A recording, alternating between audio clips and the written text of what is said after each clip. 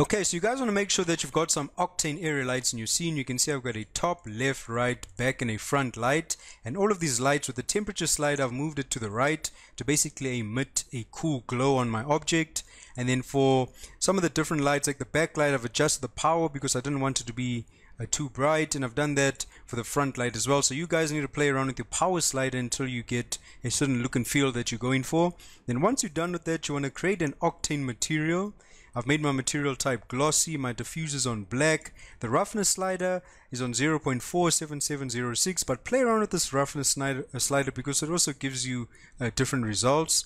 My foam width is on 0.166667, and then my foam index is all the way on 1. Now once that's set up, I'll go ahead and actually create an Octane camera, and then my focal length is on a portrait, which is on 80mm, and then on the actual Octane camera settings, really important, you want to enable post-processing and then bump up the bloom power because that's basically what's going to make the material glow. Then my camera imager, my response is on linear, and then I've played around with the gamma and the exposure, and you guys can play around with thin lens as well by adjusting the aperture to give you some depth of field.